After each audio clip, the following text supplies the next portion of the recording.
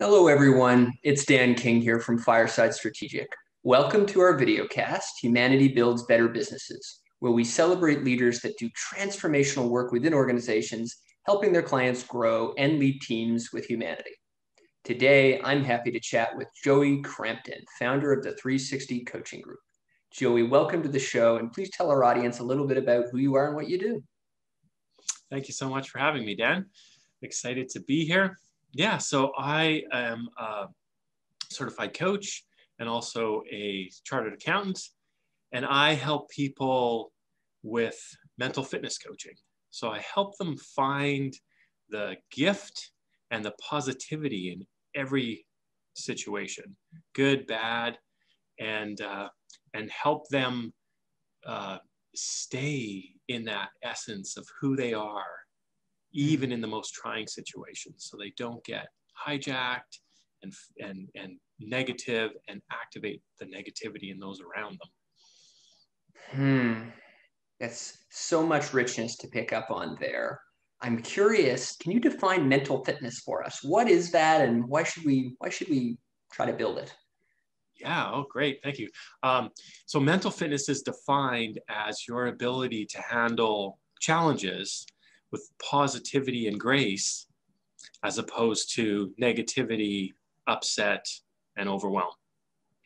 So just like physical fitness, where if somebody says to you, "Hey, let's go for a 5K run," and you're in pretty good shape, and you say, "Sure, let's go," and now you handle it with grace, right, and ease. But now they say, "Let's do a 25K run," and you're like, right? That's going to take a lot more effort and I'm probably going to need some more recovery time, right? And what we say is that with mental fitness, the higher the mental fitness you have, the more of those peaks and valleys of life that you can handle. And from a leadership perspective, if you think about this, how do we communicate through other channels besides what we actually say, right? A lot of leaders struggle with not getting their message across. They say, "I told that person something," and yet it doesn't seem to have gotten through, right? Well, think of how you say things, right? If you say what's unsaid, right? So if you say, "Hey, Dan, I'm really happy to be here," like, or you say, "Oh, Dan, I really didn't want to do this today. I hate this place. I don't want," right? It's completely different, right? And what do you actually hear? You don't hear the words that I'm saying. You say the tone. You hear you actually hear what's communicated is actually what's not said, right? So if you're in that difficult situation and you're able to find that calm mental fitness where that positivity is still there, even in the most difficult situations, then you're able to communicate much better, right? People are getting that higher level, that essence of who you are, that creativity and that positivity. So again, take it back to maybe like a sports coach, right? If it's just continual yelling, people eventually tune it out, right?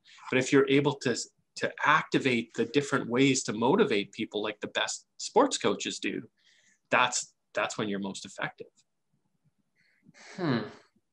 Again, a lot of richness to unpack. I mean, on the one hand, it seems like if I'm communicating with someone, me as communicator can benefit from mental fitness because I'm going to be more relaxed, maybe more careful and more empathetic in how I communicate. But also the recipient of the communication is going to be more at ease. They're going to listen. They're going to pick up subtleties in the message. So it's almost like regardless of where you are in communication, the more mentally fit you are, the more you're going to interpret that message in an empathetic, calm kind of way. And maybe also, if you don't understand something, the easier it is to realize, "Oh, I didn't get that," and to sort of ask for clarification. It's like in a way, what you do is facilitating clear, empathetic communication. Is that kind of a fair statement? Yeah, exactly. Well, I read this thing a few years ago, and the guy, think about when your boss typically comes in the office. If you're sitting at your desk, they might come, into front of you, they might come behind you. And think of how hijacked you feel, right? You forget what you were going to say. You're stumbling with your words. You're not sure what they're there for, or even worse, sometimes getting called into the boss's office. Hey, do you got a second? Right? A lot of people in that situation think, okay, this is the day I'm going to get fired, right? That's how hijacked we can become, right? Yeah. And so with greater mental fitness, what I say is that that hijack might still happen, but what we're going to do is we're going to lower the depth of that hijack, right? So we're going to decrease the intensity of it and the length of it. So if that interaction typically had you hijacked, say, for the rest of the day, what we say is with greater mental fitness, now maybe you're going to be hijacked for 10 minutes or maybe 5 minutes, right? And so that's the analogy towards the physical fitness, right? If you're in good shape, that 5K run feels like nothing. If you're in even better shape, maybe that 25K feels like nothing, right? So now not only does the boss come in, but the boss and his boss come in. Now, how are you able to handle that, right? Or her boss, right? So that's where this strengthening of these mental muscles builds that capacity. And now take that out of your work life and bring it into your home life, or you're dealing with a difficult person outside of work, or maybe you're dealing with an aging parent. So one of my clients had that exact thing happen, and her dad, she said to me, my dad is always negative. He's always complaining. And through the mental fitness training that she took with me, she was able to find empathy for him. And she said, my relationship with my father is completely changed. And by bringing that level of mental fitness to her interactions with him, his negativity started to decrease. So it doesn't just have benefits in the work life. Yeah. That's a beautiful case study, and I think description of some of the outcomes that our C-suite audience could expect, were they to do mental fitness training. I'm curious to learn a little bit more about the how. So how do we become more mentally fit? Are you a personal trainer for mental fitness? How do we become more mentally fit? Yeah. I guess I am. I never thought of myself in those terms, but for sure, that's exactly what I am. So yeah, I've taken the training. So the research is based on some of the latest breakthroughs in positive psychology, in neuroscience, and there's a lot of a lot of research that's been done in this. And it's all highlighted in the book called Positive Intelligence by Shirzad Chamine. And so this program is been created by him, and I'm a practitioner of it. And but what we do is there's 3 core muscles that you work on with mental fitness. Okay, so the first one is what we call the saboteur interceptor. So if you think of positivity and negativity, in the mental fitness nomenclature, what it means, or what we call it, is the negative is the saboteur, the self-sabotage that we do. The positivity is the sage, that essence of who you are, all that good creativeness and resourcefulness that's inside of you. And then the third one is that mental command to be able to stop even in the most stressful situations and activate that sage, choose to ignore the negativity. And so what we work on is those 3 core muscles. And one of the ways we do that is we do mini meditations, and we call them PQ reps. So the book is called Positive Intelligence. And so PQ stands for Positive Intelligence Quotient. And so these mini meditations can be done anytime throughout the day. And so just like you would grab, if you said, Joey, if I was your personal trainer, you said, hey, Joey, I want to build up my bicep, I'd say, well, let's grab a dumbbell and let's start doing some curls, right? Well, if you want to build that mental fitness, what I say is let's do some PQ reps. And what the research shows is that with an intense initial practice of, this is a 7-week program of, there's a smartphone app, and it activates you throughout the day It gives you reminders to do those reps and challenges to you to think differently throughout the day. So there's a challenge every morning, and then there's reps throughout the day. So just like you know, if you say, I want to build that muscle, and you grab the dumbbell and you do a couple reps, you go, okay, I'm done. Well, you're not going to build that much muscle, right? But if you hit the gym every day or on some sort of, you know, intense schedule, you're going to see some difference, right? And so that's what we know that we need to do. That's what the research shows with mental fitness, is we need to do that intense initial practice to be able to kind of defeat that negativity, to overcome that. Because if you just do 1 rep a day, yeah, right, you're gonna be, it's not gonna be enough, right? Yeah. This is a daily practice, and it's a daily practice for our minds, which are such important and yet weirdly neglected parts of ourselves, right? The mind plays such a huge role in determining who we are and how we show up, and to neglect exercising it is kind of crazy if you think about it, but a vast majority of us do. Why is that, do you think? Well, I think there's a bit of a stigma around it. You know, people, you know, I hope that as a society, we've become, you know, better at acknowledging mental health issues. And, you know, that's one of the factors. But I think another factor is people just don't see the tools out there. You know, you walk into a gym and you go, okay, this is, you know, I grab a weight and I start doing this, or I go on the treadmill, right? And there's more kind of like, sort of knowledge, and it's something that you can see, right? But I believe until this program has come along, this mental fitness program, I don't think people really recognize the tools. And when people see it and they go, oh yeah, I am being stuck in this self-sabotage, and it's holding me back from my real true potential. That's when they start to understand it a little bit more. So honestly, I think it's exposure to a big degree. You know, I lost my train of thought there, but there was there was something else I was going to say about the fact that when we were able to activate this. Oh, that's what I was going to say. That negativity. Think about this, Dan. When you're in that negativity, you're not who you are. Right? You and I talked about this before, right? Maybe you're the shadow part of who you are. But so every minute of the day that you're in that negativity, you're not really living. You're not who you are. So you're giving up parts of your life. And what's more valuable than your life? There's nothing more valuable, right? And so if I can, through a dedicated practice, if I can help you stay in positivity, you basically have more time in your life. I'm giving you life in a way, you know? The implications of this are so fascinating. You know, if we're not who we are when we get trapped in these negative cycles, and then there's going to be other parts of the day where we are who we are and we're in positivity, it's like our will isn't united.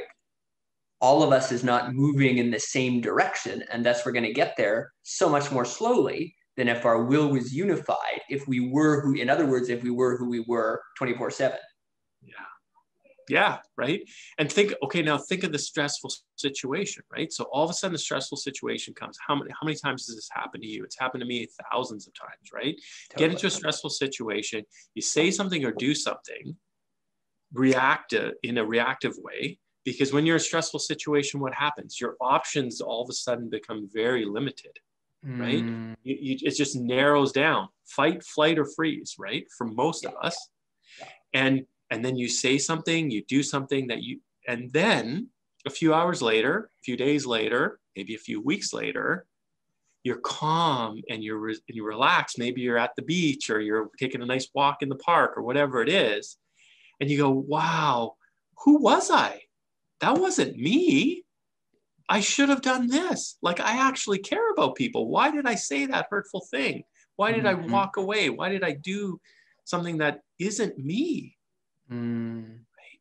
So here's the thing. If we can increase that mental fitness, what I strive to do is give you that essence of who you are in even the most stressful situations. Love it. Love it. Love it. Love it. Changing gears for a second, I'm curious how someone with accounting training gets interested in mental fitness. I mean, that it's not a typical path, right? I'm curious to learn just a little bit more about your journey and what led you to do this work. Yeah, sure.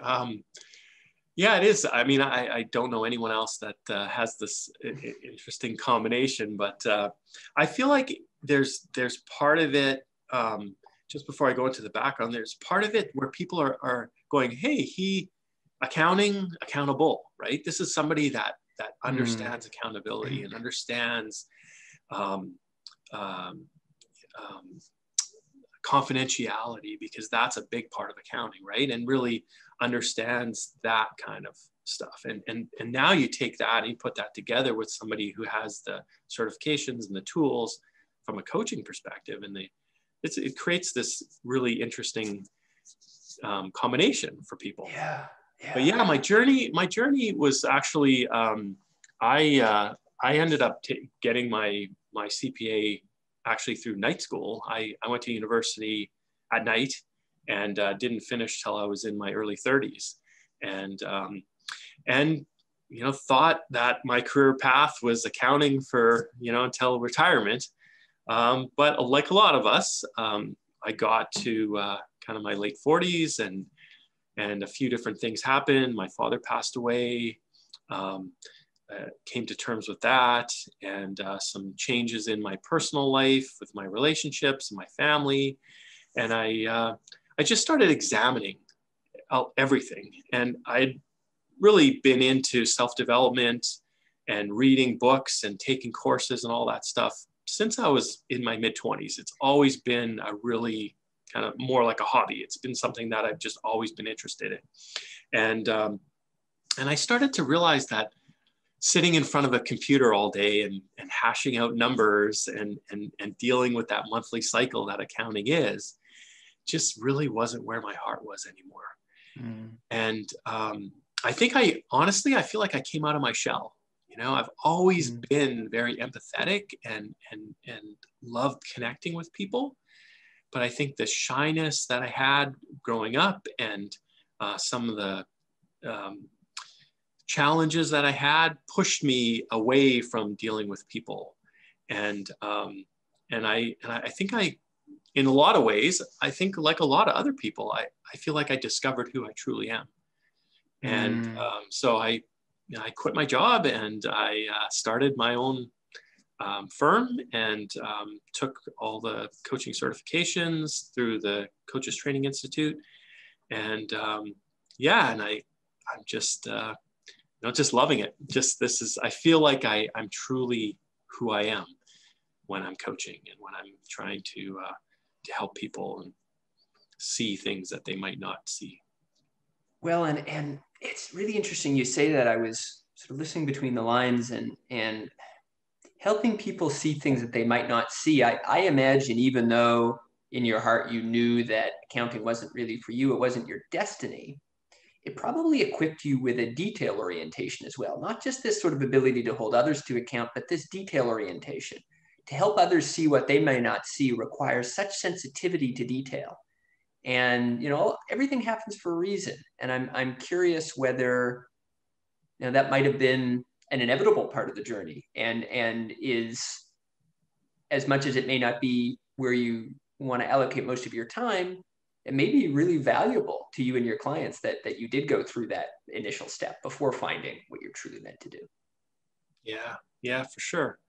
And it's also given me some experience in, working with people at I worked all the way up to the CFO level. I'm rubbed shoulders with all sorts of different people in a lot of different industries. That's the thing with accounting too, right? You can work in any industry. So yeah. I've worked in the automotive industry. I've worked in the service industry, in a number of different industries. I did a lot of computer accounting installations even, and training of people back in the early 2000s. So you know, it's a real breadth of experience in a lot of different, and like working for really fast growing small companies and working for bigger companies that are much more established, and it just gives you this breadth of understanding people's motivations, understanding how people tick to a certain degree, and how people respond to numbers too is really interesting. I find, you know, present them with what a lot of people might say, here's the facts, right? Here's the facts, here's the numbers. And they go, well, I feel like we're doing good. And I'm like, here's the numbers, like, right? So then how do you respond to that? Like, what is the reaction to that? Is that pushing people? Is that not pushing people? Some people respond really well to it. They go, oh, I like to see I like to tick all the boxes, and I like to see the needle moving. And other people, they're not so much, right? They're more, they want to sort of ignore that more, I guess, to a certain degree. Sometimes it's good and sometimes it's not. But yeah. Speaking of different industries, I'm curious where you see yourself sort of taking mental fitness and taking your coaching work. Is there a particular type of industry or organization where you're really excited to do this work? For you, is it just a matter of bringing it to as many organizations as possible? Just curious to learn a little bit more about the organizations that you're looking to work with. Yeah. I don't. I mean, obviously, I believe that there's value in it for any industry, but I really think that from a sales perspective, can be really powerful, because as a salesperson, so think of, we go back to that communication we talked about at the beginning, right? And think of if you as a salesperson can stay in that sage. And even if your prospect, your customer, is in some negativity, then through the beauty of mirror neurons and just be right, we pick up from the people around us, we pick up their mood and that positivity, like I talked about at the beginning, right? So think about if you're able to, through nonverbal communication and verbal communication, communicate that beautiful essence of who you are, and bring that out in your prospect or your customer. Think how much easier the sales process could be. Yes. So salespeople in particular, you think could and sales organizations could really benefit from mental fitness. That's awesome. It's awesome.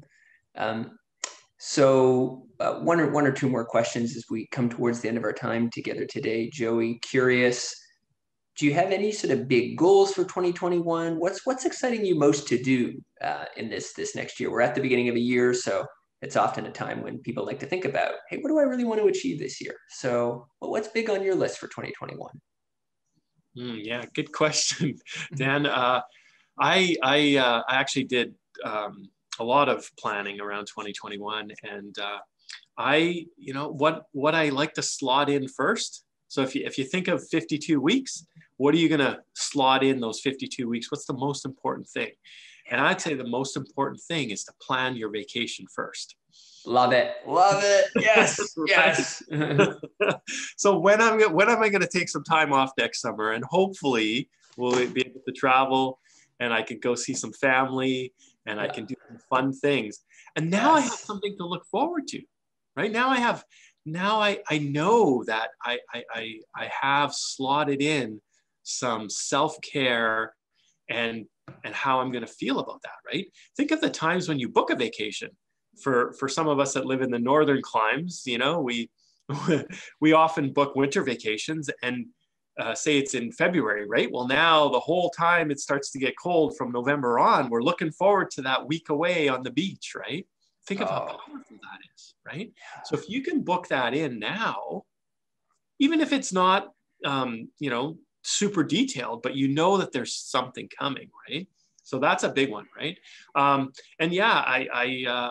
goal is to bring this mental fitness into at least 2 organizations. That's my goal for the year, to just start it, get it going. And what we're offering now from mental fitness perspective is you could buy like a subscription. And so you say if you're an organization of of hundreds of people or however many people you have, you'll be able to put all of your employees through the mental fitness program in a group setting led by me. And I can take each, groups of employees through this program. Now think of how powerful this is. If your management team, your employees have a common way to communicate, and when they see one of their coworkers or one of their fellow managers or leaders getting hijacked, right? They can gently call it out, and they could say, "Hey, are you sure you're not getting hijacked there?"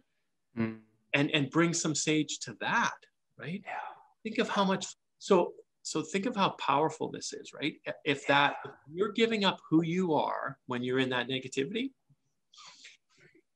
think of your company giving that up when your whole team is in that negativity, right?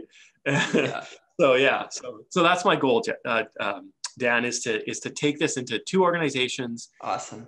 And to really get that ball rolling. So I've been doing it, in small groups now with individuals, and bringing individuals together with some accountability in a group setting. But what I'd really love to do that is for whole companies, and take people through in stages, and really allow them to have that common language and that common way to see things. Exciting. And last question, your answer was actually a perfect segue to this. You mentioned that you plug your vacations into the calendar first when you're planning a year. What's fun for you when you're not working, when you're not doing accounting, you're not coaching? What do you do for fun?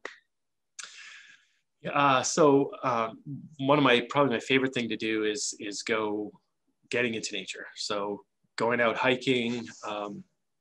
I'm lucky enough to live where there's snow, so I do cross-country skiing. I do snowshoeing. I like to go ride my bike in the summer, and love camping, stand-up paddle boarding in the summer, that sort of stuff. So I love to get out in nature. Even in the summer, go for bigger canoe trips. So that was vacations that I've had with my son, go out for 3 or 4 nights out in the middle of nowhere, and see some nature and enjoy it. Yeah, that's what I love to do. Yeah. Love it. Well, listen, I love this conversation. Really enjoyed learning about mental fitness, learning about your journey, and I'm confident that our audience will as well, Joey. Thank you so much for having me, Dan. My pleasure.